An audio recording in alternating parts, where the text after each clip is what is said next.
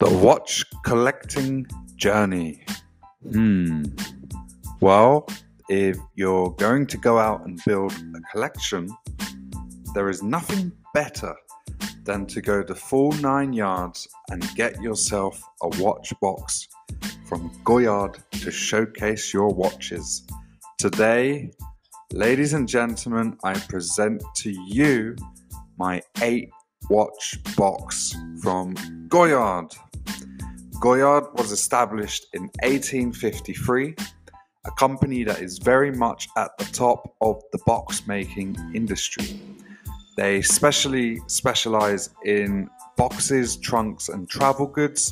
Goyard are also producing some stunning leather goods such as wallets and handbags.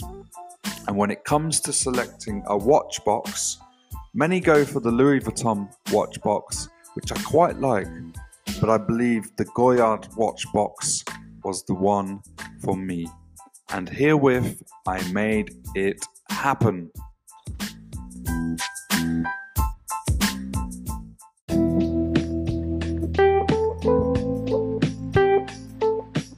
Goyard is a very exclusive brand with unconventional ways of doing business. In today's modern age of buying online, Goyard has gone the complete opposite route and kept to their ways of dealing exclusively and directly with their customers. You cannot buy online nor over the phone. You have to go to one of their limited number of stores in the world, whether that be Goyard in Paris, Monaco, London, Hong Kong. Once you have established yourself as a customer, they will deal with you by distance. But your very first purchase must be in person. Goyard is a brand that is at the highest of the highs of luxury goods. The watch box is perfect in size. The size I was after. I didn't want a big, hefty box. I was really looking for something with a low profile. It is in the iconic colours of Goyard with black and tan. The top of the box has the famous Goyard motif on the canvas, and the box is made from leather and canvas with a strap and buckle on the top of the box to keep the box closed when travelling. The leather smells delightful. The cushions are very beautiful and the spacing for each watch is more than sufficient. The box is handmade, hand-stitched, and with care and attention, it is sure this box will last a lifetime, giving the perfect home for watches for me to sit and admire them in all their glory.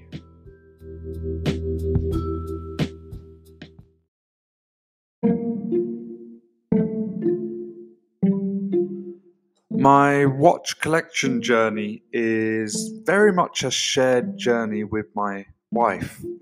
While it is true that it is I that is the main driving force, my wife equally shares the passion, the joy, and I'm very proud to have built up the collection over time with my wife very much on board and enjoying the journey with me.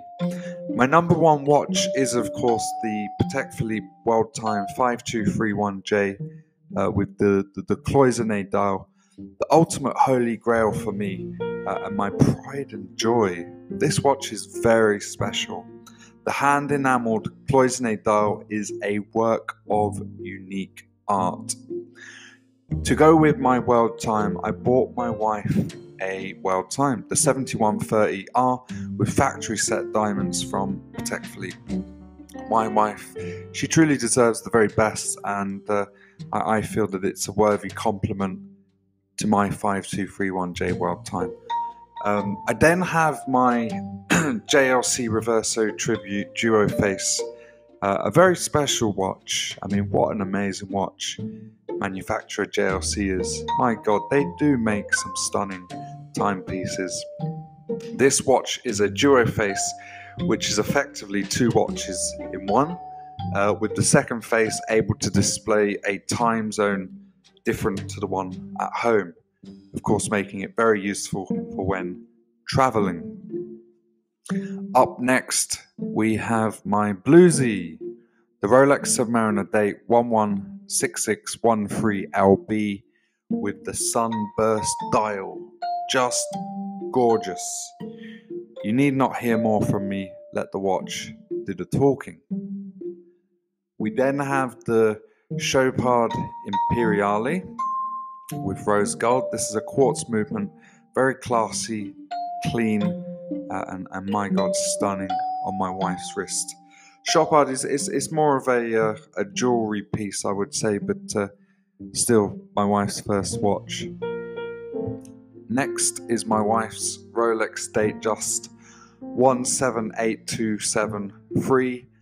I love this watch and it has been a very good purchase. My wife wears this watch most days. It's a very solid option as a watch, such as this, being so versatile and durable for day-to-day wearing.